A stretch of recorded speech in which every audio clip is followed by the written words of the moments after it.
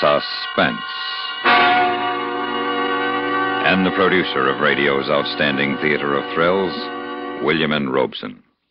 Considering the bad time the Spanish conquistador Pizarro gave the Incas of Peru some 400 years ago, you can hardly blame them for leaving a few booby traps scattered around the Andes.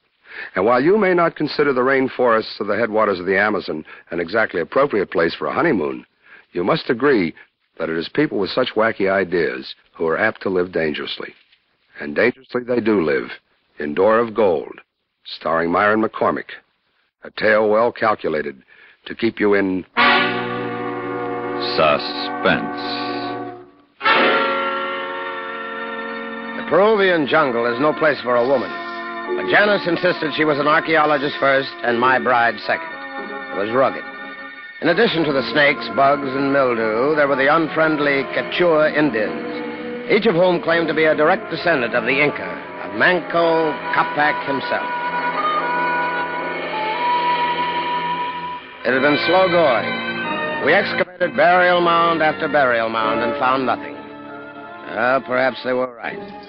Maybe my translations were wrong and the Puerto de Oro was only a legend.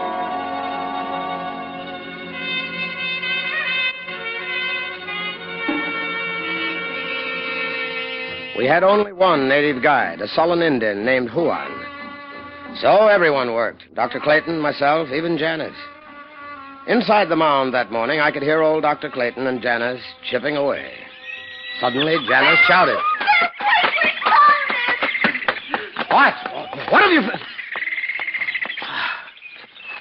Finally. The Puerto de Oro.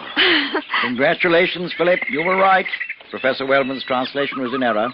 Well, it's bound to make you famous, old boy. You realize that? Oh, Phil, I'm so very pleased for you. They'll have to listen to you now. I say, look, even Juan is impressed. Si, senor. For many lifetimes, my people have... Este muy magnífico. Es el Puerto de Oro. This burial mound was built against the mountainside. Like all ancient Inca structures, a marvel of shaped stone and grooved rock, fitted so neatly no mortar was required. We had torn down a section of the wall facing the mountain until the door was revealed. A door that glittered dully after Janice used chemicals to dissolve the corrosion. There was no mistaking it. Embossed on the metal was a rising sun, its rays throwing streamers of pure gold across the panel. Is there anything in the inscription that would indicate how to open it? Well, let's see. It says, light to the seeker comes through the shafts of God. Well, that makes everything clear. Oh, patience, child. Your impressions, Philip? Well, you see where the sun slants through the cracks in the stones up there? You see? Yes. Well, it hits the wall in two places. I say. So they're the shafts of God. They're God. Correct. Now, you take one, I'll try the other. What should we try? Well, I'd say press in on the stones where the light hits. Most of the hidden doors are counterbalanced. That's it! You got it! It's moving in and to the side! In the beginning there was a golden child. A chill crept along my spine. The religious chanting of the college-educated Juan, the scratch of stone on stone, and the musky odor that crept forth from the now-open tunnel raised the short hairs on the back of my neck. It was silly, I guess. The early sun streamed across the bare floor, but from that dank opening came the odor of death. Smells pretty bad. Oh, that child is inexperienced talking. The mere fact we're getting the odor means that there's circulation in there. Oh. Well, how shall we handle the search inside? Well, Dr. Clayton, if you wouldn't mind, we'd like to... Oh, no, not really. I'll go in later. You and the child go. Honeymoon trip, cool darkness, young bride. Sounds romantic. With that smell, I don't think I could raise a pucker. You wish Juan to go, senor? Well, if you don't mind, no. If anything happens, a pivot or a counterbalance stone or something closes the door, we'll need both of you out here to get it open again. Ah, si. We shall wait. We quickly gathered the necessary equipment. I bolted on 2 flashlights, the 4-battery type, and filled my side pack with spare batteries. Sidearms, a medicine kit, sandwiches, water, of course. Finally, a rope. When we were tied together, I gave Janice the long bamboo probe. Janice had better go in first, don't you think, old boy? Yes, I think she should. Now, listen carefully, Janice. Yes. Both of our lives may depend on it. Walk lightly. Place your feet carefully and test each slab before stepping onto Oh, it. now, gentlemen, please. I may just be out of college, but I have studied their culture. I know all about the flip-flop stones. Very true, youngster. It is different in a classroom. There you can laugh at a mistake. The most important thing is to remember if I should go through somewhere, you can't hold me unless you drop flat. Okay. Let's go before I lose my nerve completely. Go on. Okay, senor. I brought up the rifle so you and Dr. Clayton can keep an eye out for unfriendly natives. If anything should happen, fire 2 shots. Si. Vaya con Dios, senor. Y senora. Go with which god, Juan? Oh, the Christian one, senora. The sun god. He would not like it. We moved slowly down into the slanted passageway. Nervously, Janice stabbed at each of the fitted blocks with a long probe, while I mapped them, numbering them on our chart. The corridor slanted upward again, and the entrance was gone. We were alone. Suddenly, block 87 swung from under her, and she dropped through. Janice! Janice! You all right? I don't know. Can you reach your flash? I think... Yes, I've got it. What's down there? It's not too deep. Maybe 30 feet. Okay, hold tight. I'll pull you up. There you are. Up. See, Daisy? Oh, we're lucky that pivot stone didn't close. Oh, Phil, hold me close.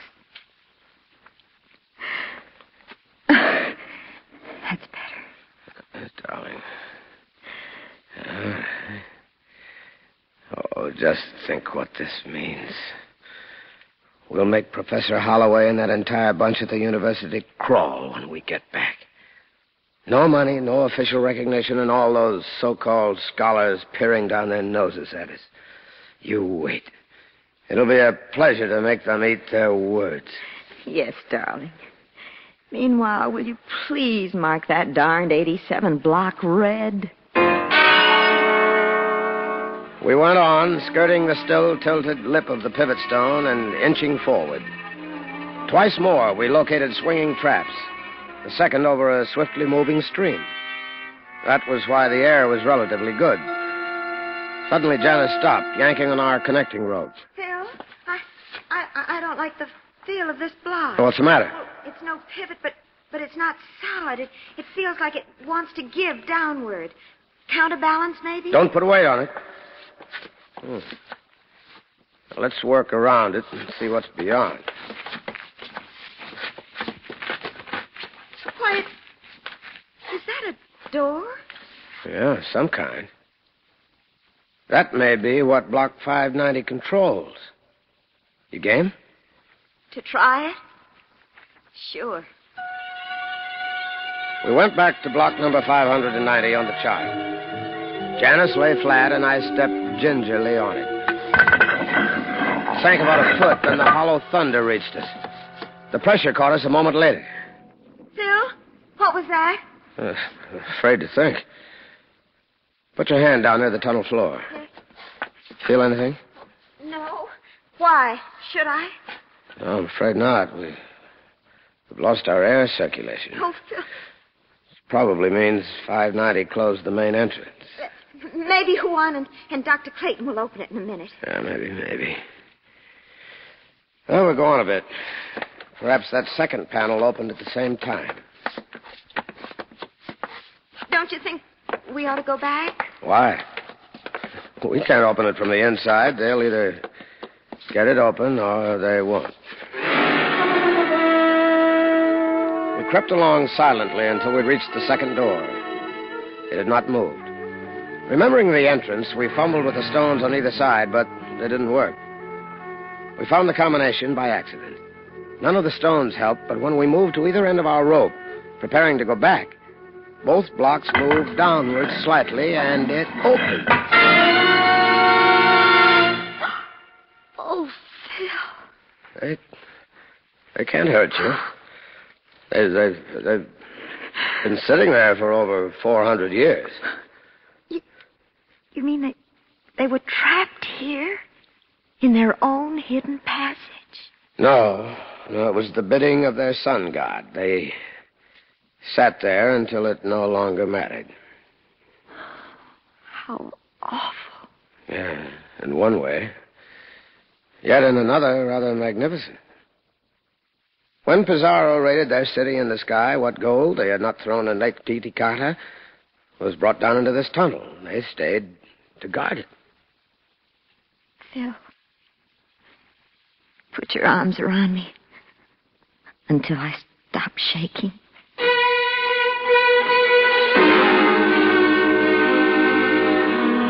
I managed to soothe her jangled nerves, but there was no one to calm mine. Where was the confounded air circulation? The minute the outer door opened, we would feel it.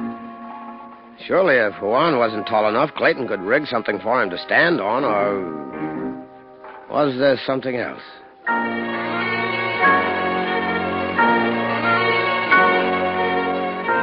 We made quick work of it going back. Using the other flash in the chart, we hurried along the tunnel, carefully avoiding the marked traps, until we made the last dip and reached the golden door. It was still closed. Dr. Clayton! Dr. Clayton, open the door! Save your strength. That door is 2 feet thick. Clayton! We're back. Can you get it open? Juan! Dr. Clayton! Can you hear us? Si, senora. Juan here. Juan! Where's Dr. Clayton? The two of you can get this open. Very sad, senor. The good doctor, he has had an accident. An accident? What kind of a... Oh, never mind now. Go get help. Open door. You hear? Si, Juan here, but he cannot do the... Cannot? What do you mean? From nowhere, the sun god closed door. You, his guest, he would not like if you leave. To Juan, stop Dr. Clayton from sacrilege. Juan! Please! Juan! What's that noise? What are you doing? Sun God, not one passage found. For Juan must reveal world.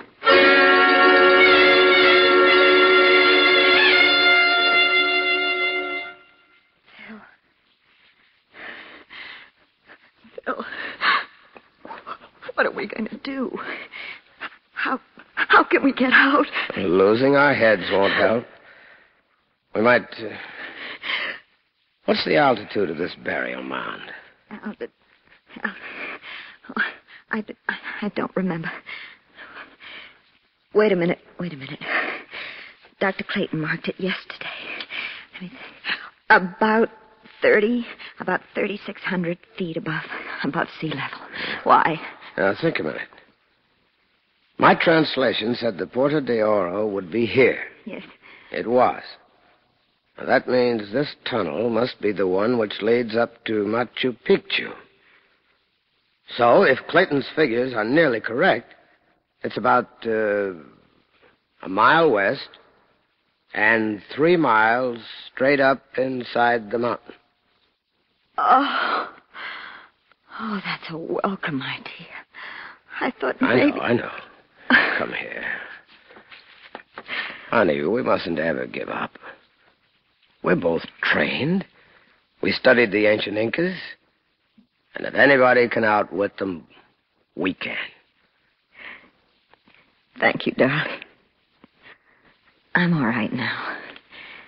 Let's go. We went back into the now familiar part of the tunnel, counting blocks and squeezing past the dangerous ones. When we reached the second doorway, we stopped. Poor devils.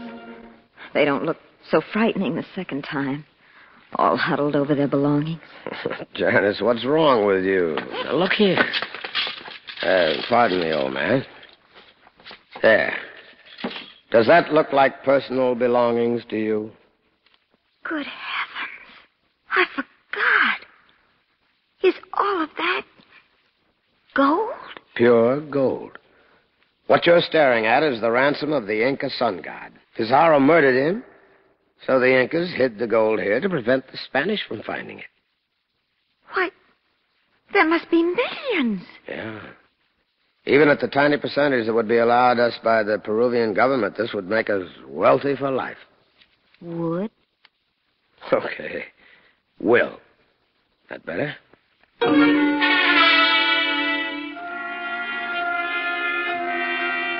It was hard to keep the note of doubt from creeping into my voice. The gold had been here 4 centuries. Why? Well, it didn't make sense unless...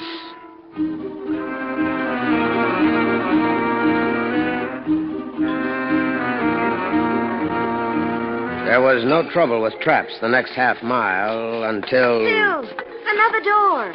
Seems bigger. Let's try the same positions as before. It might work. It's moving. Oh, scares me stiff when I start to drop that way. Keep your eyes open. We're getting tired. We're beginning to be sloppy. What's that? Down there ahead. Oh, Phil, I'm sorry. Counterbalance.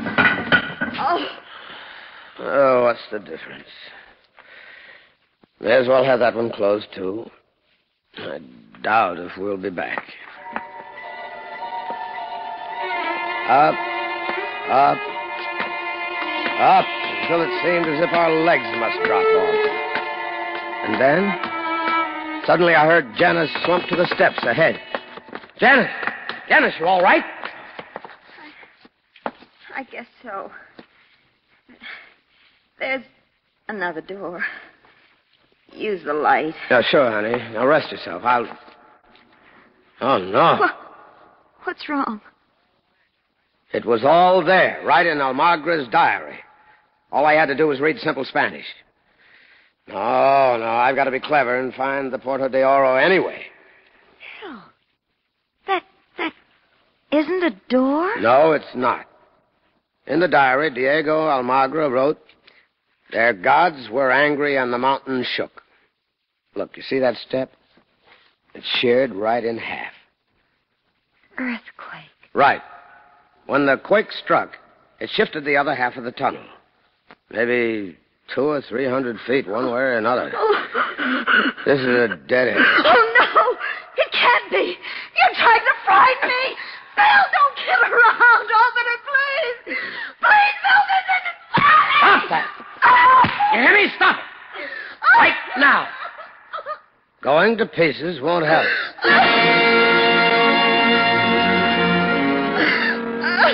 I hated to slap her, but I had to. And she understood. She didn't say a word. She just turned and went slowly back down. It seemed hours before we reached the bottom of the stairs. Well, the air was much better. Minor consolation. So we would die of thirst and hunger instead of suffocation. We came up against the first of the closed doors. And it wasn't that easy. We tried combination after combination. Then, just as we were ready to drop from exhaustion, we happened to move back from the door, she on the 3rd block and I on the 6th. Instantly, there was that sinking sensation, and the door moved toward us and disappeared flush into the wall. Oh, come on, Phil, move. If it works on the next door, it might work. Yes, I know what it might, but we'll take it easy. Charge or no charge, it's dangerous to rush. Oh, don't be silly. I felt sick. There was no tension on the rope. The revolving pivot stone had cut it easily. I scrambled to the pivot stone and lay at arm's length while I tried to move it. No dice. Nervously, I felt for the flash and pressed the button. Nothing happened. Again, I tried, then cut my finger as I found the reason. The lens and bulb were smashed. I fumbled for the other flash. It, too, had broken. I was alone in the darkness. Must think. Pressure. Yeah, that was it. Pressure. The third block back needed weight. I crawled to the nearest skeletons and dragged them aside, digging for the sacks of gold beneath. I crawled slowly, tugging some of the heavy ingots with me. Finally, I had a pile of them on the block where I had been standing. I crawled back to the pivot stone. This time, it moved. Janice! Janice, can you hear me? Phil, thank heaven. Turn the flash down here and let me see. Can broke when I tried to stop your fall. Both of them. Are you hurt? I don't think so. I landed on a bunch of our friends. Is it deep? I don't think so. Janice, what's wrong? Don't know. It had eyes. It's gone. Can you get the rope down to me? Can you estimate how far? Wait. I've got the match tin. Wait. There. Can you see me all right? Yeah. Now, you're lucky. There's quite a pile of them. I'd say 15 feet. Stay still. I'll rig something. I took the remainder of the cord, fortunately about 9 feet, and tied my belt to it. I added my shirt to the upper end and lowered it through the half-moon opening. Janice, light another match. Okay. Now, here. Can you reach that? Yes. I've got it. Easy. I've got my shirt on this end. Just take your end and square knot the two. I can't. Oh, darn. No. There. It's together. Are you ready? Don't try to help. I want to get hold of the belt before I really pull. Easy.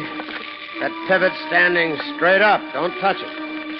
You might not be so lucky a second time.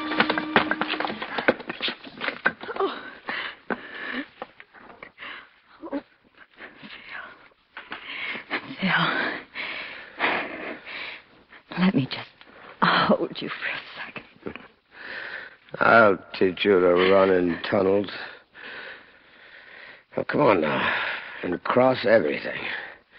We've still got a chance. That's all it was. A chance. We edged down the tunnel in the dark, staying close together now since the rope was gone. We tested everything carefully, then found the second door. It was a thrill to stand on the third and sixth blocks and feel them move. I used one of the precious matches to refresh our minds from the chart. Then we began to count backward, walking hand in hand. 15, 14, 13, 12, 11, 10. Oh, this is awful. 8, 7. Oh, Phil, 6. Hold it. I'll stay here and pray. You go to 3. Here goes nothing.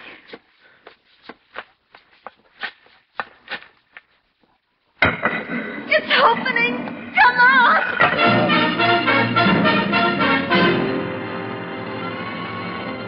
Juan had rebuilt the wall. But we found no trouble knocking the stones down from inside. At last we were free.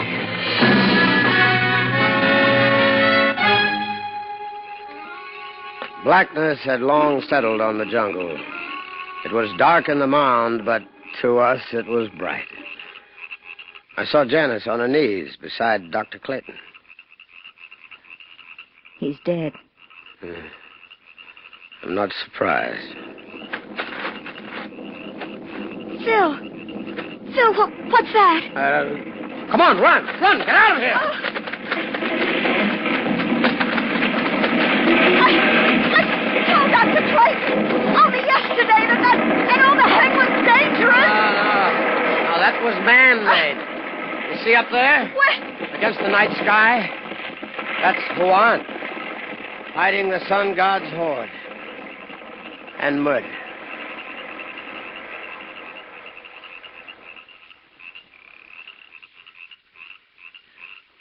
We didn't even get a little smidgen of gold.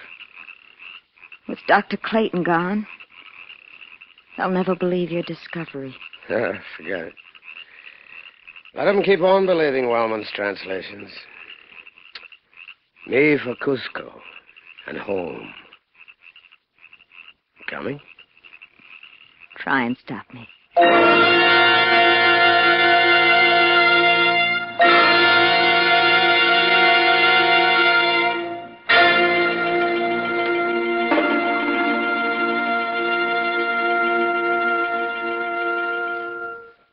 Suspense,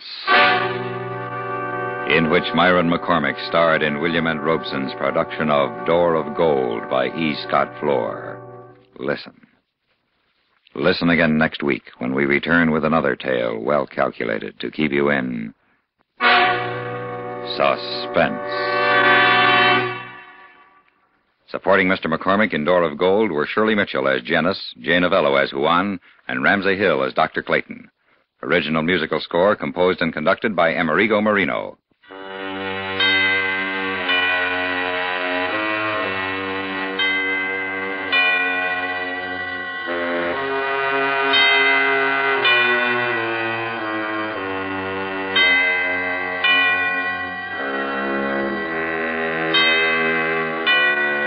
You'd think that jewelry worth $100,000 would shine through a concrete wall. But later on today, when yours truly, Johnny Dollar, tries to locate a boodle of missing gems, the sparklers seem to be lost in darkness. Johnny Dollar, however, is an insurance investigator. For all that his work is adventuresome, he has to work for a living like anybody else. And where those missing gems are concerned, he cannot take no for an answer. For thrill-a-minute listening, follow him to the end of the Templeton Matter, when the next thrill-packed episode of yours truly, Johnny Dollar, comes your way over most of these same stations a little later on in the day today.